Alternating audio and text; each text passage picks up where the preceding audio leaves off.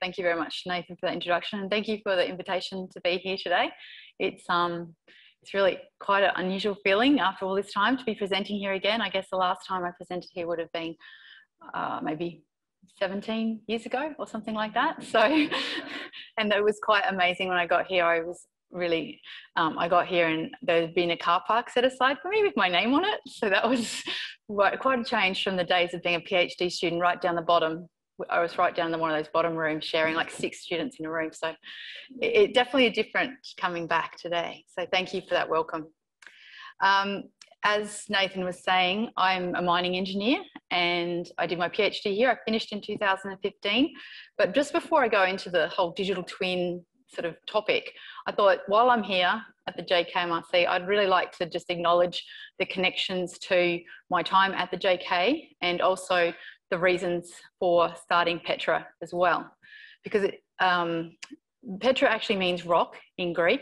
So if you're wondering what the name of the company means, I was working as a mining engineer in the 1990s, mostly in Kambalda and in Western Australia. And one of the big challenges that we had was that we could rarely mine to plan.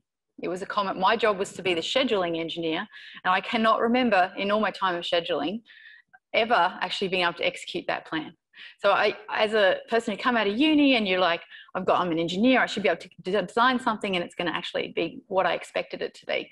I found that because of geology, and I know we have quite a lot of geologists in the room here, we have it's quite difficult to plan and to have things execute exactly to plan.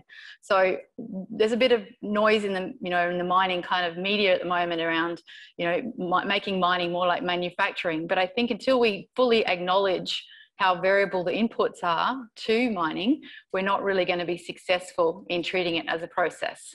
And so largely what PETRA does is really acknowledges that about the importance of geology and the importance of variability to actually optimizing our whole value chain. So a very important part of the PETRA story is Dr. Željko Pokoracek, who is also an alumni of the Julius Krishna Mineral Research Centre. She finished, I think, maybe 4 or 5 years after I did. And she's a founding director also of SIG, the Coalition for Energy Efficient Comminution, and a metallurgist, and also a recipient of the Ian Morley Prize and the TMS Medal for Environmental Contribution for her PhD. So as we've worked together now of almost 5 years, what we've both, she's really started to really love and enjoy geology as well. So it's very core, using a pun there, but it really is core to PETRA's business is geology. And I think, would you like to just share with me in the room how many people are geologists and how many are, so we've got quite a strong geology representation, great. And what about metallurgists? About even numbers, okay. And not many, some mining engineers or just one, okay. Cool, well, it's good for me to understand my audience. Thanks for that. So when I talk about geological uncertainty, what was it that really was at the core of this problem? I mean, to my mind, one of the big issues we've got is from a rock mechanics point of view, which is where my mining engineering went into. I went into rock mechanics, which is all about designing excavations in rock.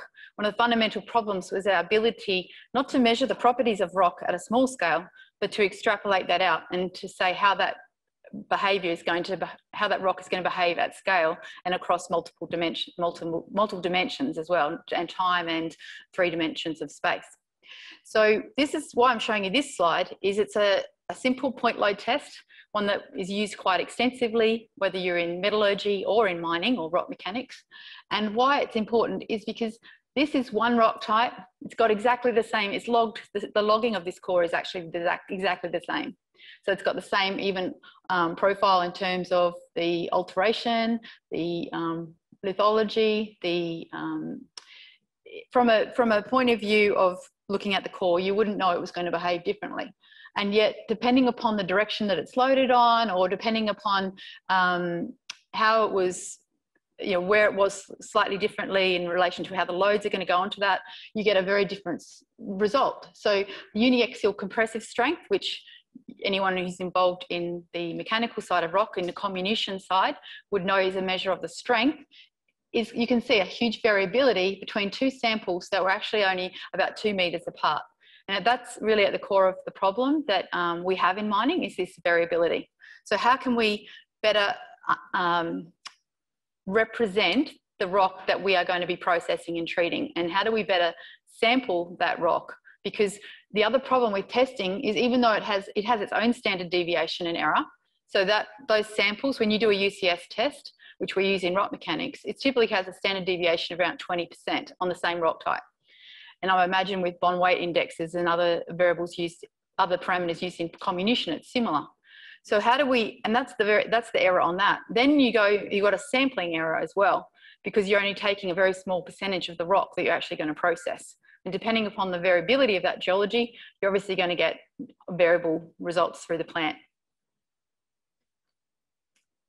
So for me, being here at the JKMRC was actually a defining moment in my career. And I'll tell you, there's a couple of reasons for that. Firstly, I was interacting on a daily basis with people from different disciplines. So we had geologists here, we had mining engineers, we had metallurgists, we had mathematicians, all here, and all sharing, collaborating and working and presenting.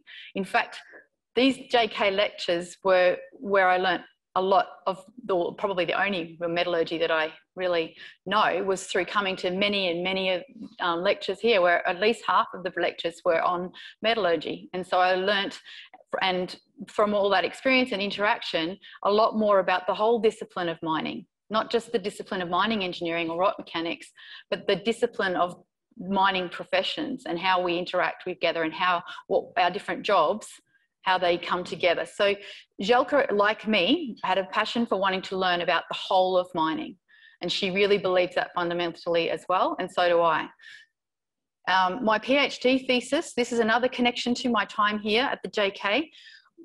Big part of my PhD was to try and improve the accuracy of our ability to estimate the level of dilution from underground mines. Now, dilution basically means you're putting waste rock in with the ore, and that obviously is not a good way to, it causes more costs downstream, and it also tends to use up capacity in your assets, so you don't get as high a return on investment in that capital that you've bought, whether they be the plant or the underground equipment, right? So dilution has operating costs as well as direct costs. And that problem, I tried to solve it in various ways, but one of the ones that relates to this area that PETRA works in now, which is building models of the operating models based on the mine's actual data, comes back to this excerpt from my PhD, and I'll just read it to you.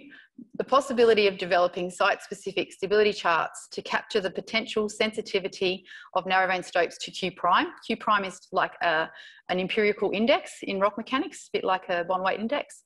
Monte Carlo simulations analysing trends in the variance of the extended Matthews-Lodgett model indicated that a reliable stable failure boundary, that's the predicting whether it's going to be stable or fall down, requires at least 150 case studies, of which a minimum of 10% should be unstable surfaces. Okay, so, and then I went on to say, the time required to collate sufficient case studies for a site-specific chart is considered a significant limitation of this approach to improve narrow vein stope design. So this is back in 2005. There wasn't much data available back then. And when you were doing your PhD, I'll just advance forward, back then, most students would spend at least their first year of their thesis trying to get data for their thesis. And then even then it would be quite limited. Fast forward 10 years and we are inundated with data. And the data, maybe the data already existed, maybe it was being stored on servers somewhere, but the ability to share that data in the mining industry was limited, mainly because of the size of the hard drives and stuff we could port around with us. But then with cloud computing becoming very much more accessible and cheap to access in it was probably a bit earlier than that, 2013, that enabled a whole lot of data sharing. And I'm sure many of you in the room have had some experience with mining data that has been shared with you. I would hope so. So fortunately for me, I'd worked with Newcrest for them for a few years, and one of my former colleagues, Andrew Logan, who's now the head of technology and innovation with Newcrest, provided me with some data sets that I was given access to in order to show what could be done with this big data. And I'm just going to show you one of the first things that I was able to do with this huge data set. So what you can see here is gigabytes of data that was used to track the ore through to the plant. Okay, so we would know based on what truck was arriving at that time, where it had come from, what its geological attributes were from the block model, and then relate that back to space and where it came from and map that back. So this is not modeling yet. This is the very early days. This is just seeing if there are relationships between what we see actually based on tracking and what do they cluster? Do you see patterns? Because at this stage, I wasn't even sure if the ore tracking was going to work, because I had to make quite a lot of assumptions in that ore tracking through causes and some of the errors in the data, and I wasn't sure whether the size of the data was actually going to overcome that problem. So this was really testing that hypothesis, and what it showed was that there was enough I guess clustering of those properties to show that we were getting a strong signal in the data. And you can see some of those properties there mapped back to the block. And the SAG mill performance is actually you can't read it potentially very well, but that colour on the left-hand side is SAG mill throughput in tonnes per hour, and the different shots, the different blasts there that they came from, and then mapping back the different rock type variables. So we've got rock type, we've got ore type shown, and then we've also got UCS. And what this showed was that tracking was actually effective in producing a signal that could then be used for building models potentially. So I promised you I was going to talk about digital twins, so that I've given you a huge segue to getting us to this point. But I just thought, given where I am and the fact that this is the JK, I thought I would really like to do that introduction. So how do we get to building digital twin software from that point?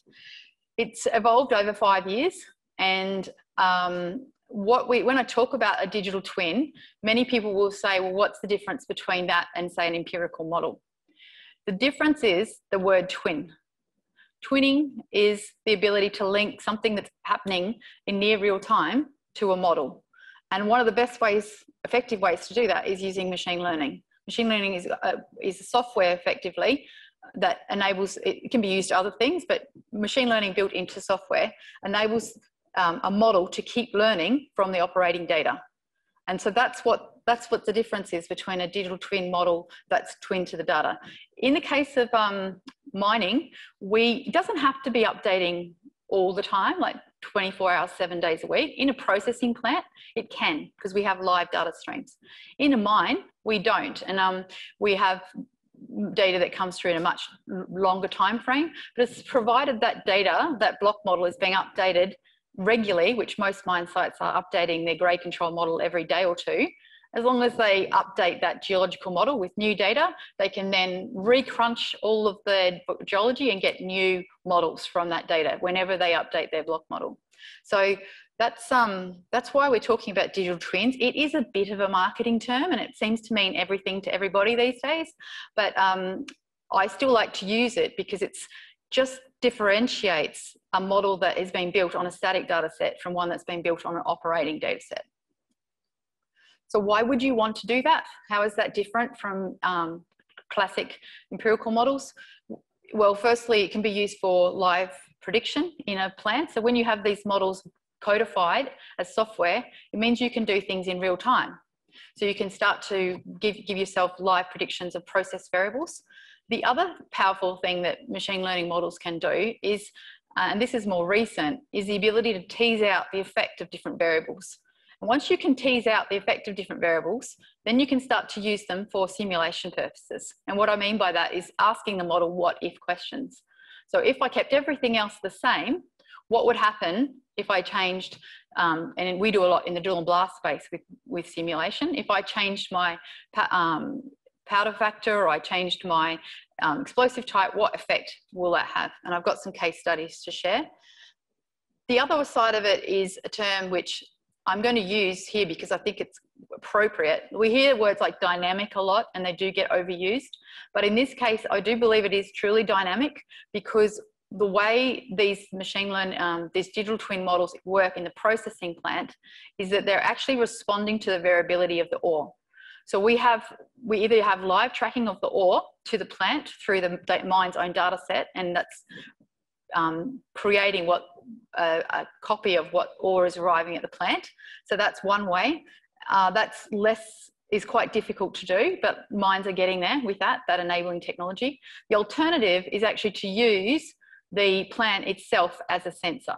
So some of the signals that you get off the data, and I'm sure there's people here who may have seen and recognized this, but once you can characterize that ore using the data in real time, you have the ability then to respond dynamically to those changes and optimize not just a mill, not just a flotation plant, but the whole process, so that you have a model of, say, recovery, and that model takes into account characterization that's going on in the mill.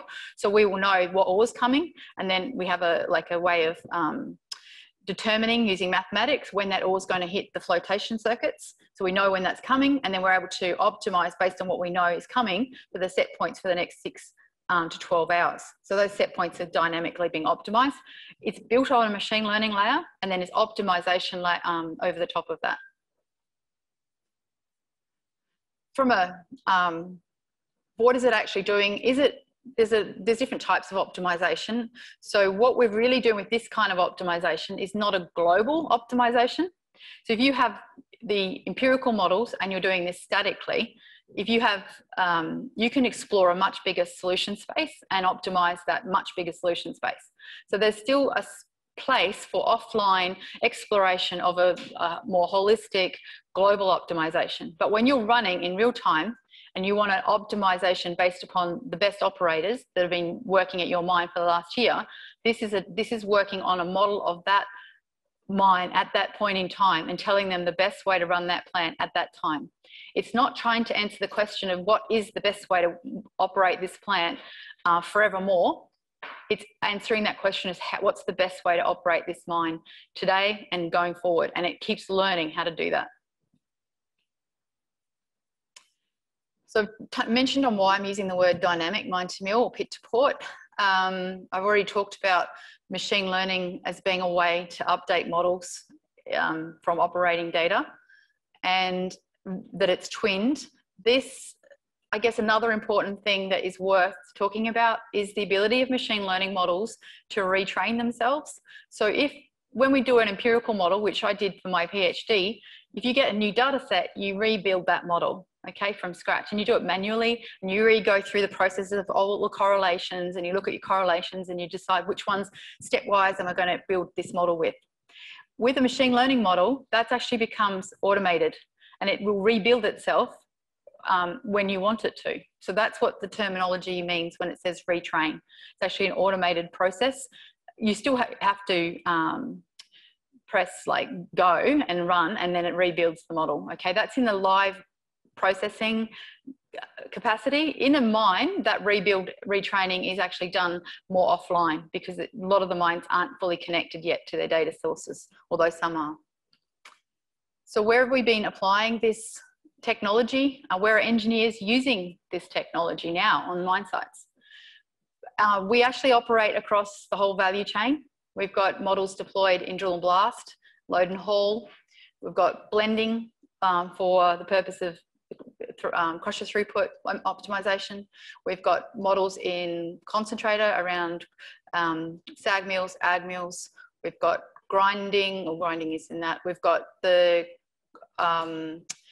crushing models as well. And we've also got recovery flotation models. And I'll give you some case studies of each of those now.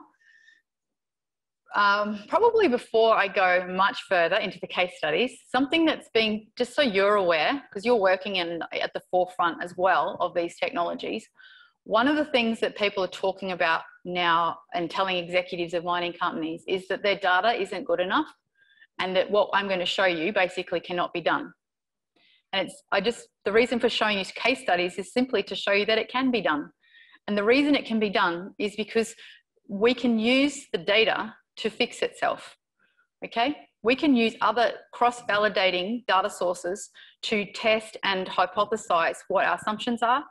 We can know when it's wrong. We can do anomaly detection. We can apply very advanced mathematics in order to automatically correct and calibrate the data in near real time. So I don't want you, one of the things that is talked about a lot, especially in the technical conference, is that I've looked at the data, it's terrible, we can't do this. But the thing is, it can be done if you can work out mathematical ways to correct and fix this data as you go. So the first case study, I know we've got some geomet specialists here today, which I'm really glad, and some people told me they were going to join as well and register online. So I hope you'll find this presentation interesting. This case study comes from Banasai, which is in Laos, and it's an epithermal gold deposit, and they had problems predicting their recovery, which it just became very difficult for them. And there's actually an extended abstract which was written by their resource geologist, was saying they were having intermittent periods of 50% recovery. So you can imagine what that was doing to the bottom line and reporting that 50%. Okay, so they had done the traditional geomet program at the site, and they invested more. So they didn't give up on the traditional geomet. They kept doing that in parallel, but they had they had a serious problem they needed to respond to. And so they asked us to look at this from a different perspective, a new paradigm. And so we did that back in 2018, and this is the case study. So we've got a video of the mine site. It's going to switch over soon to the block model view, which those geos in the room will recognise it. But what we've basically done here is tracked the ore through to the processing plant, built up 2 years of data, and then matched that data to the actual recoveries. So there was about 1,000 or 2,000 records in the database, and then built a machine learning model, which then populates based on the block model variables. So there would be around, I think this one's got like 40 block model variables in this model, and every block in the block model runs that machine learning algorithm. So it has its own individual prediction based on all 40 variables in that block model. So you don't have domaining, so that's different. We do use domaining for other purposes, but not for this sort of geomet application.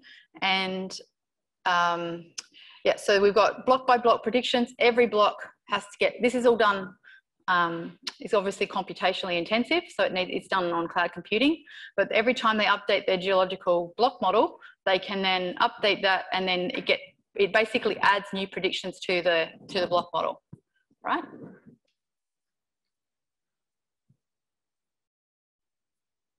So it's just the video has crashed it, so we're just skipping that slide.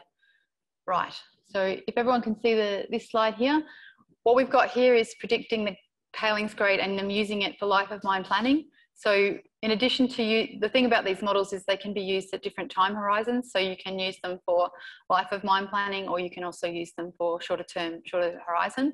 But this is a slide from their presentation from the Complex Ore Body Conference that was held in Brisbane in 2018.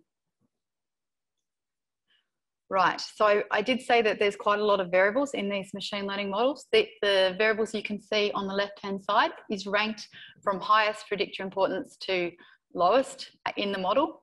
So if we just focus at that one on the left, this is not based on hypothesis testing. So I said before, when we build an empirical model, often we'll have a hypothesis we're testing. We'll choose variables to explore based on our understanding of the problem.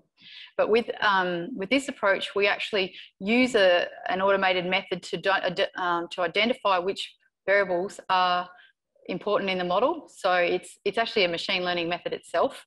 Have you heard of random forests? So that's one method we've used in the past. I know we use different ones now, but that's just to identify the predictors. So I think I don't get involved in building the models anymore, but we used to use random forests to rank the predictions and then build the model from that. The one on the right-hand side is a different tool. I think this is really good for engineers, and why the topic today is about engineers using it. We always get questions about what's inside the model, and so we try to be as transparent as we can, and we call it a glass box machine learning. So what you're seeing on the right-hand side is maybe not obvious to start with, but we'll go through it because I think it's interesting. On the right, you can see that when a variable is high, red color, and it's going to the right, that means that you're getting an increase in the tails. This is that tails model. We're predicting tails to the tailings dam. You're getting an increase. And when the values are blue and you're going to the right, they're going down. Okay, so if we did a SHAP plot for a statistical model, you would have only red and only blue, and they would always be on one side of that vertical line, because we can't, in a statistical model, we don't have what if statements. We have correlations, and those correlations, you can have some level of interaction with like AB parameters, but not like this. So what this is showing is just how complex the relationships are between geological block variables and what you're trying to predict.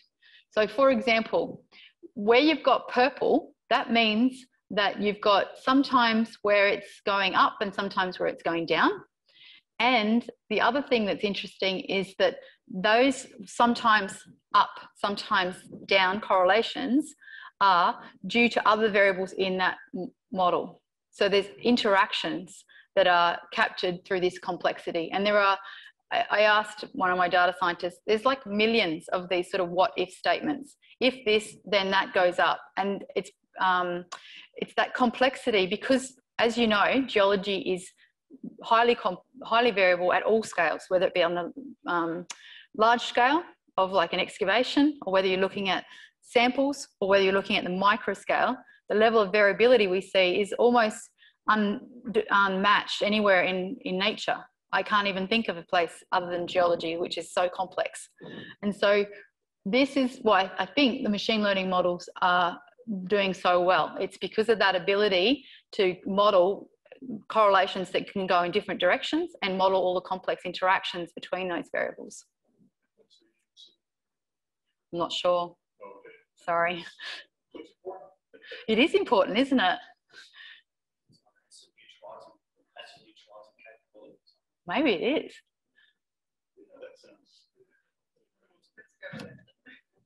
Yes, I think, no, it's good because this is why we like people to see this stuff. And I was going to say today, we have a lot of these merged data sets, and I think there's a huge amount of understanding that we're not having the time to go and look at. So I think there's opportunities with the merged data sets to do some fundamental research and understanding of what some of these causes are. And to be honest, we just, Najolka and I and the other team, we don't have time to go and have that fun and do that, that exploration. But I think that we should be. I think we should be using these data sets to understand, to get a more fundamental understanding of some of these relationships. So we've talked about SHAP, and you may be thinking, what is SHAP? Has anyone heard of SHAP before? A couple of people? Cool. Basically, the goal of SHAP is to explain prediction of an instance X by computing the contribution of each variable to the prediction. So, and it comes from game theory. And really, the reason it works is because this whole, what it does is it actually makes a linear model out of a very complex machine learning model so that you can tease out individual effects. And the way it does that is using gaming theory. And just a little bit of a fun fact there, game theory was actually developed by John Nash, who won the Nobel Prize in 1994 for his work. And you might remember there was a movie, Brilliant Mind, about that. So this is an interesting merging of data science and some more economic mathematics. That type of economics is often used in economics. Second case study we have is from an open pit iron ore mine where they had a mill throughput problem. Well, not problem, but an opportunity to blend the ore to get a more consistent throughput. So the view was that they would be able to get up their throughput simply by getting a more consistent blend. And there is, you know, there is a good evidence that you can get an improvement simply by reducing variability. And that's what it looks like back in the block model. What I always love seeing the models deployed into the block model because you can see the stratigraphy. So that coloration is corresponding to the throughput. So we're seeing the different colours there and the different units within that geology. Right, now we're moving into drill and blast. This is another iron ore case study. The purpose of this one was to minimise the crusher downtime due to blockages at the crusher. And this one was done in two ways. One was to predict where it was going to occur, and the other was to work out, if I changed my drill and blast, which drill and blast gave me the best result for that geology. That's that simulation purpose from a digital twin. So this one's been installed. We're able to identify 78% accuracy, the location of oversize in the pit. So that enables the mine to be more proactive. Instead of putting the large oversize into the trucks and ending up at the little crushers, they're able to treat that material separately, secondary breakage, and maximise the throughput of their crushers, because that's the bottleneck. And as you know, iron ore at the moment, huge profits, $100 a tonne. So every 1% that they can make increase by diverting some oversize is big dollars at $100 a tonne. But this is what it looks like. Try not to be too abstract. So this is simulating the effect of that drill and blast design on crusher downtime. And what you can see here is it's doing two things, this simulation model. It's enabling them to look at the fraction of blocks that are predicted to have oversight at the crusher and see what effect the drill and blast has on that. So they can change this model, it's the explosive density, the diameter doesn't change very often, the sub-drill and the burden and spacing and explosive quantity and the stemming. So they have some levers that they can use, and as they change those levers, they're able to see what effect it has on their crusher downtime. And you can see the 0.04 means 4% of the blocks are expected to cause a downtime event with that particular design. So this is, each row is a simulation result. The other thing that this model, or the second model, does is predict how much downtime is likely to be caused by that particular design. And so they can compare them. The next stage for this is to run optimisation over the top of it.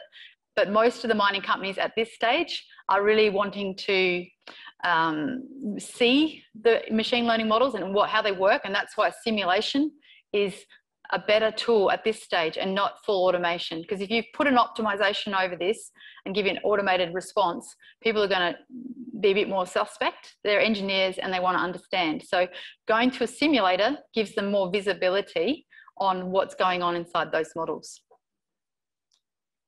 The second case study, again, it's an iron ore mine.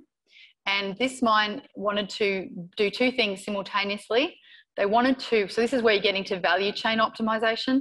So they have two models, and they were worried that if they increased their, they wanted to know what effect their drill and blast pattern changes would have on two of their processes simultaneously.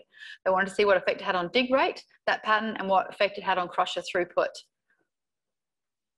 So when we first set off to do this project, we were expecting that both the dig rate and the crusher throughput would go up as you reduce your burden and spacing, like basically making the holes closer together. So you get less oversized rocks and therefore higher throughput. But what was really interesting with this project is that we found that you can overblast.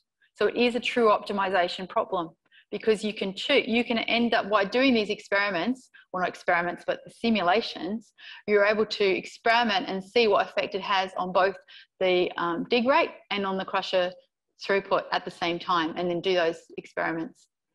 So why we got surprised by the result of this particular project was that the dig rate, as we increased the powder factor, we actually got a decrease in the dig rate.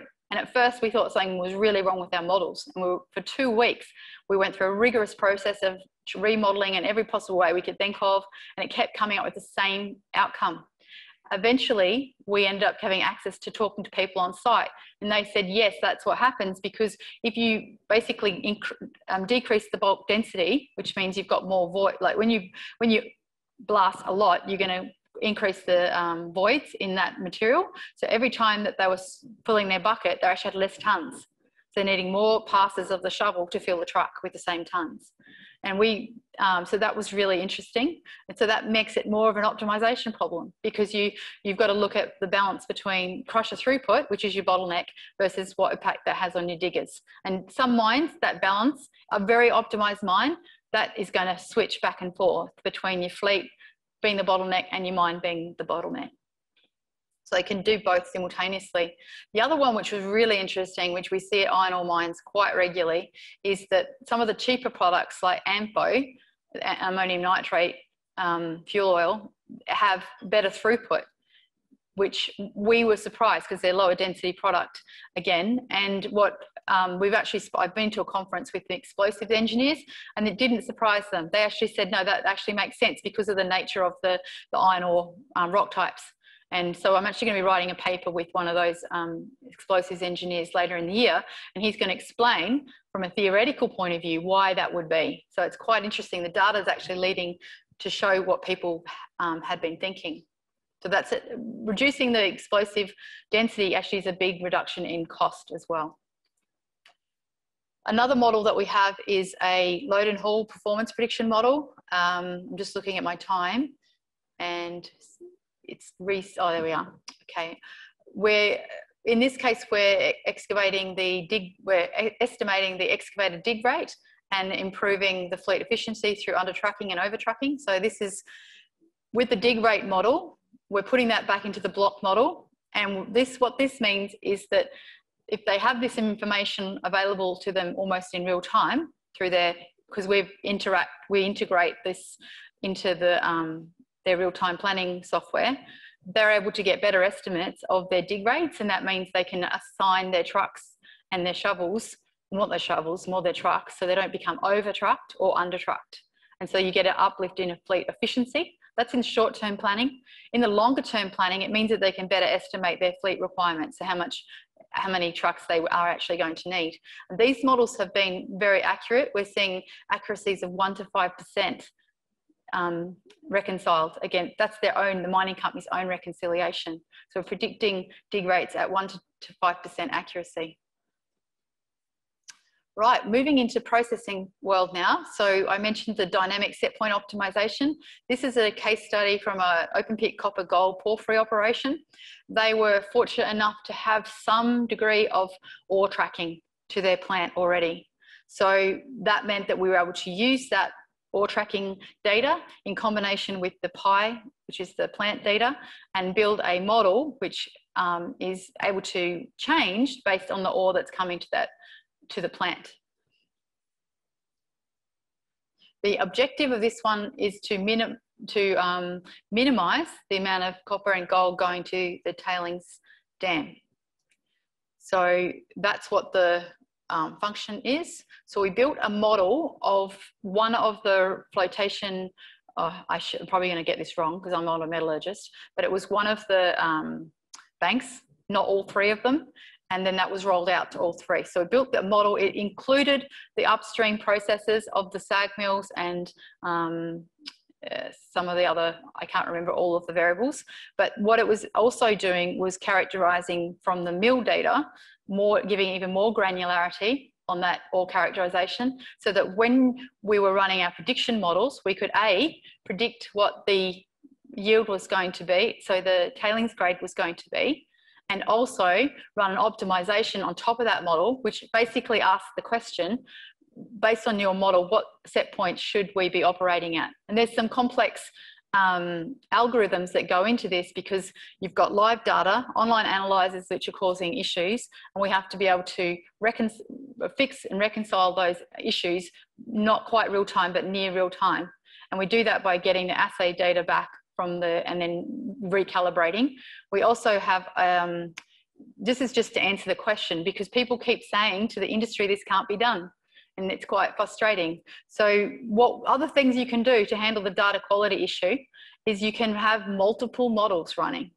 There's no reason you can't have 10 different models, right? There's so many correlations in these plans and so many different variables that if one of your variables goes offline, one of your inputs to your model goes offline, and you can detect that we detect it in our software. We know when that sensor has a problem. We go, okay, there's something wrong with it. We need model B. Substitute that model in and off we go again. So what I really want to make it very clear to hopefully other people watch this video, that this is all is being done. It's already done. So we don't need to keep talking about the issues of data quality in mining. There are mathematical ways to fix that data and to get these things running.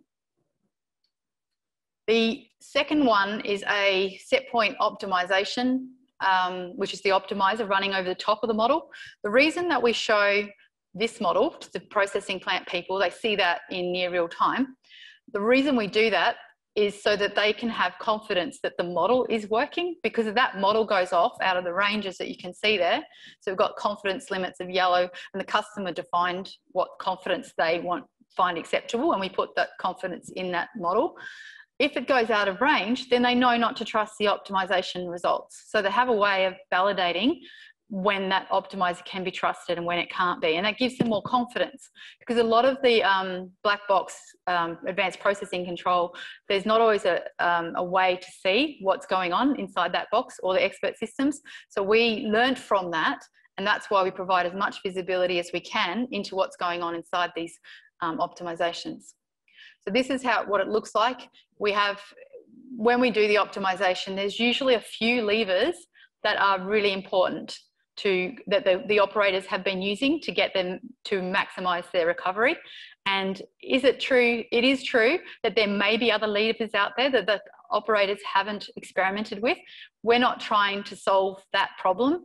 We're solving the problem of, can we get our best operator to basically be teaching all the other operators how to get that best result? And usually there's like, between operators, there's like 1 to 3% uplift in recovery just through these tools, being able to provide that best operator knowledge to every operator, so they can learn from that through these models.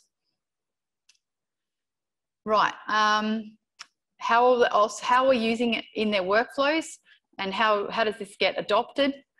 We have a lot of considerations around this sort of technology now, especially with cybersecurity, controlled environments.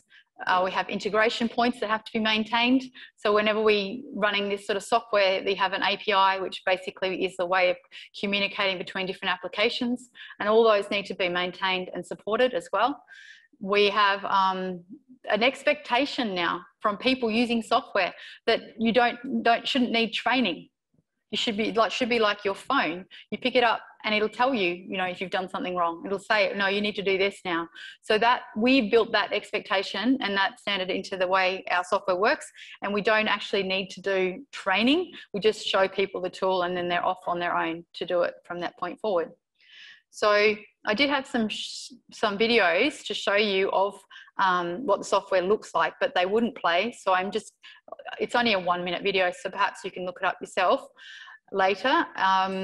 But the other things that really need to be able to do, as I said before, is that automated real-time data correction and calibration. It's very important. Otherwise, your models will not perform for very long. They'll start to degrade. The other one is making sure that you've defined the problem correctly, so that it is truly valuable. Seems obvious, but you'd be surprised how often that isn't done particularly well.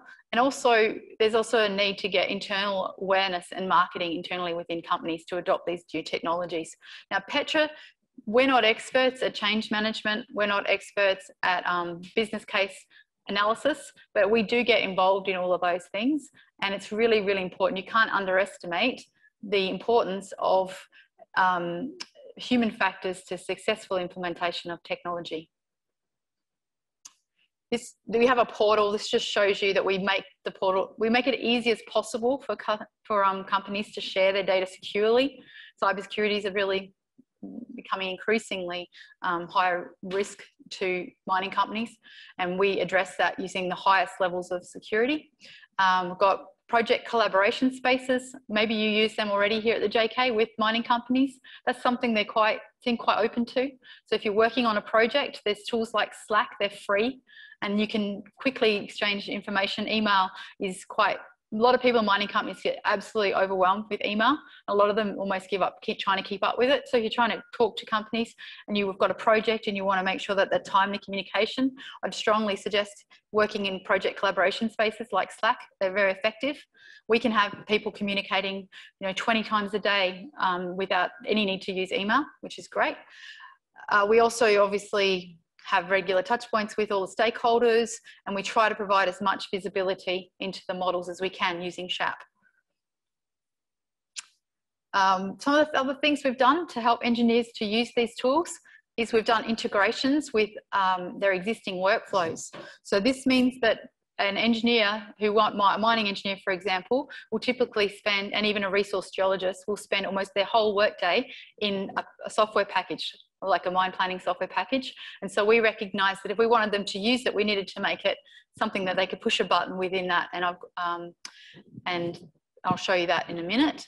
The other one I talked about, which is user experience. UX means user experience design. So making it modern software that young people want to use, because some of, the idea that it takes years to learn a software package is not really that, a lot of people won't want to do that investment in these days. Yeah, I've got another glitch like with this video. I'm sorry, it's stopped again, but I will talk about this is actually the last slide pretty much anyway. There was one video, so I might just leave it now for questions. Hi Penny. Hi Alison. Fantastic. I always get so excited by the work you do. It's really, really changing industry, and it's such a vital part of our future, the way we're going with this. I've just got a bit of a big picture question. I know you've done some work predicting energy usage in the mill, from the block model, and I just was kind of interested and curious about what your thoughts are with all of the ESG imperative that really senior leaders are prioritising now. Where you see this might lead in terms of things like energy emissions and water prediction across the mine site. I know that we're not quite there yet, but I'm really curious. Thanks, Alison. That's a really good question. And it's actually one that we're being a bit proactive on, because we could see an opportunity to model specific energy in the same as we do with the recoveries and same as we do with throughput models. We could see that we could calculate from the energy and the tonnes a specific energy estimate, which they could then feed back into the block model and use in their mine planning and optimisation. Because the way mine planning is done currently, not many mines take into account the cost differences between different rock types in the model, in their block model. So that means that when the optimizer that's choosing which blocks they're going to mine, when it does that, it's usually using a fairly simple, constant recovery, might have some variability in recovery, sorry, not recovery, I mean, usually has a constant estimate of their energy consumption. And so by including the cost differences in the energy, you can actually, that pushes the optimizer to choose blocks that are lower energy, have lower energy intensity. Okay, so we believe that, well, what we have done is we've told our customers that these models are free. You still have to pay to license them, but you don't have to pay, so you do have to pay to implement them for us, but you don't have to pay to license them. And the reason we're doing this is because we really want the industry to start including specific energy in their mine planning process, because it's not just good for reducing carbon footprint of operations, it's also really a good economics, because you're actually going to end up choosing the blocks that have the lowest, have the highest revenue once you've taken into account the cost of grinding that high specific energy ore. And some mines have extremely variable specific energy. So we have actually done a case study ourselves. We funded it ourselves, and we are presenting that at the Life of Mine conference here in Brisbane later this year. So just submitted the extended abstract this week, the final one for that. So that's going to be a lot more detail in that presentation. But yeah.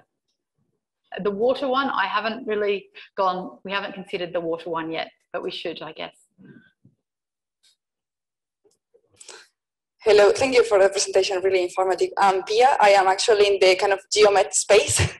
So I have a question that maybe related to the previous question too, kind of fundamental for me. It's like, because we are absolutely flooded with data right now from all different aspects. And for example, even geology, very detailed, maybe not so much in the metallurgical characterization, but probably we are going to get better there too.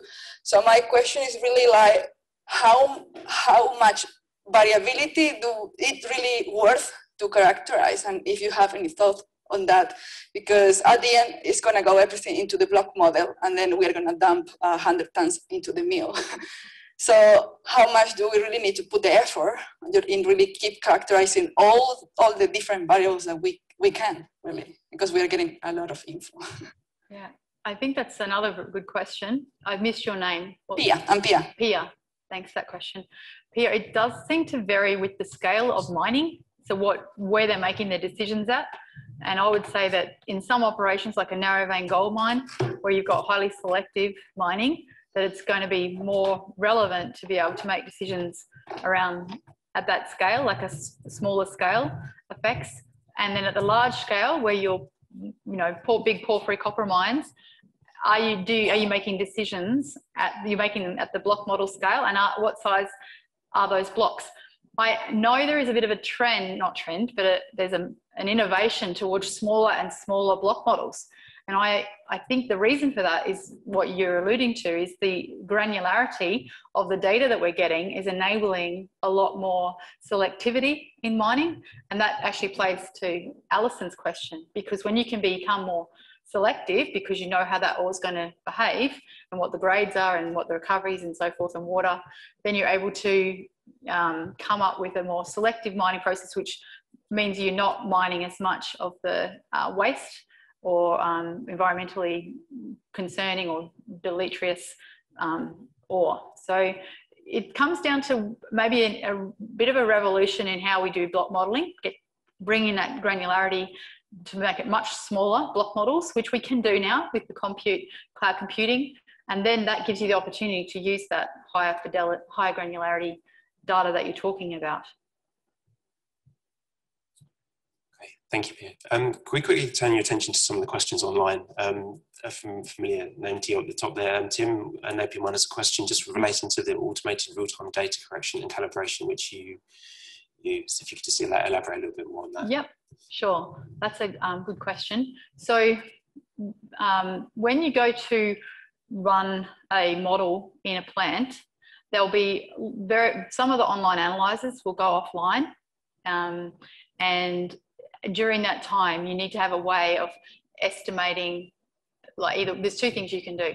You can either decide that is no longer reliable input for your variable, for your model, and therefore you have to switch to another model. So you have to monitor all of those variables going into your model, and you need to see if they're starting to, we call it sensor health. It's just built into what we do now. We tried to sell it as a separate thing, but mining companies didn't seem to appreciate how important it was. So we just now build it into the master process and map to optimization so that it's become standard. So if they have a problem and with a variable that's going in and it starts to have anomalies in it or drop out, then the other model will switch in. So we'll have like a stack of models that can rotate. And then if none of those are working, because a really important predictor isn't available for the model and it's got low confidence, then they get a message that will say model is low confidence. They can also see it because they'll start seeing the prediction getting outside of the tolerance ranges, and that means they can then decide not to use the tool like the optimizer for that time until that problem is resolved. Some of the examples, if you're specifically wanting to know, automated calibration is possible, and we have done that. So that's like when you use assay to cross-calibrate in real time with the online analyzers. And there's a whole lot of other stuff that we do around using multiple sources of data to automatically cross-correlate them. And if you get, the thing about the amount of data that we have is that you're able to sort of see when there's anomalies in the relationships between variables as well. So when we use that also in maintenance as well. So if you have a variable, the variable itself can have anomalies in it, but you can also have variables, you can have anomalies in the way the variables are relating to each other as well. So it's like anomalies in the how those variables are relating to each other. So between all of those tools, and I probably missed some of them, Tim, which is a good question. I'm really glad you asked it because it's very topical at the moment. A lot of the big consulting firms are encouraging mining companies to think that their data isn't any use to them. And we often go in there and say, well, actually you can do stuff with this data, but you need to like accept the quality of it, and you need to you basically need to acknowledge that it is an issue, not try and do something like build a normal machine learning model without considering that data quality issue. And that's how we've been able to solve that problem. Excellent. We are running shy Tim. on time. Well, I think maybe Anil's question, just relating to the uptake of digital twin solutions. Given that there are various digital twin solutions available in the market, is there a need for convergence between the various vendors and their approach to digital twins? Yep. There seems to be a lot of companies talking about digital twins. I think of it now as being like an enabling technology, a bit like a smartphone is. So you can have different applications using digital twin technology. So you have people with digital twins that might do asset health, for example. So they might use a digital twin for studies. So you might have a digital twin of the whole processing plant for the purpose of design and how many flotation banks they're going to have, how big do the mills need to be. So that's another type of digital twin. In terms of convergence, we are starting to see more integration via API so that you can have more holistic solutions. APIs are application protocol interface, I think, and it just means how software applications can talk to each other. Do I agree, Anil, that it's the way of the future is to get the vendors integrating? We already have integrations already with MapTech, so our software is integrated with their mine planning, and we also have live integrations into the company's own software applications, because some mining companies are building their own applications layers now, and we have APIs to service that as well. Excellent, thank you. That's a good answer to that question. Maybe we have time for one last question. I guess people in the audience, we can ask Penny afterwards, so I might just go for one of these ones online. There was one I saw had popped up from, which one? If either of these take your fancy, Penny. But there was another one, Firehead, I think, which was relevant. From Firehead from CRC, we're just talking about the tracking or accordingly cross-referencing operational data to rock properties such as competence or mineralogy. Could you further explain techniques you would use to cross-reference such data and track ore? And can you comment on the reliability of tracking ore down to the downstream and its impact on model outcomes? Yep. The ore tracking is actually fundamental to this whole area of digital twin from the purpose of process optimization. And the reason it's so important is it's the thing that enables you to connect to the data. So if you don't know what ore's arriving at which part in that process, then you can't build a model of it. So underneath the hood of the shiny digital twin marketing stuff is very complex ore tracking technology, which we've built up over now. Well, I think I first started the very basic versions of it back in 2015, but now it's been proven now at mines that have been trying to use it do it themselves for a very long time. Can I go into the detail of how we do that? No, I can't, but because it's proprietary. But I can say that we have validated it now at a lot of mining operations, and it's the accuracy now is at the point where they are able to use it for shift predictions and even hourly, sometimes getting down to hourly predictions of like throughputs in crushers and so forth. So the other opportunity with this ore tracking technology is once you know where the ore is in these big stockpiles, like a lot of the mining companies, as you know, have blended stockpiles. Once you know spatially where that ore is, there's another massive opportunity, and that is to optimize your blend to truly get a much higher increase. So smoothing and blending for the purpose of getting constant feed to the mill gives you some uplift, like that's that Six Sigma lean manufacturing approach. But when you actually look at different ores and you combine them in an optimal way using machine learning models, you can find out which ores should be blended with which ores, and you can do that experiment. And we are looking, that's the space we're currently working with customers in now, is how do they choose which ore at the plant, and because they know where the different ore is, how do they choose that and blend that to give optimal results downstream. So that to us is the next level and opportunity here. Excellent. Thank you. Another good answer. To a tricky question. I think we may close off the questions now, just because we are running out of time. But we normally save the questions, and if there is opportunity to reply to the people, we'll ask you if you have time. But in the meantime, if we could just thank Penny one more time for a wonderful presentation. Thanks.